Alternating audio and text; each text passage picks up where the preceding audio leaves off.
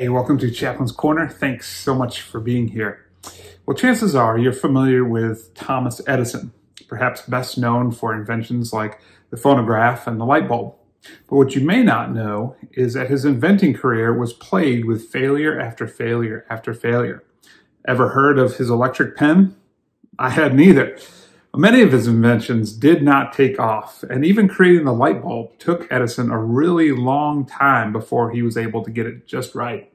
In fact, somewhere in that process, he was asked about his lack of success, to which he famously replied, "I have not failed.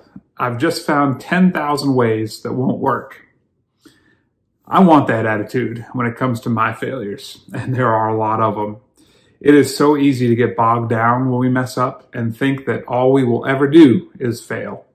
But if Edison had had that mentality, we might all still be in the dark.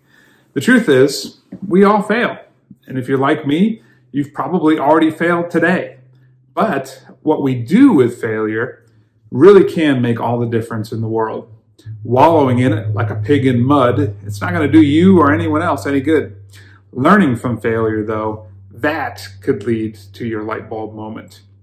One of my favorite authors and preachers, Tim Keller, posted on Facebook the other day. He said, "Many times people think if God has called you to something, he's promising you success. Well, he might be calling you to fail, to prepare you for something else through the failure."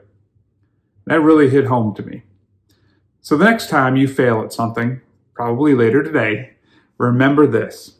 It's only failure if you don't grow from it. As always, if you want to talk about anything, you know that you can call me absolutely anytime. Be well.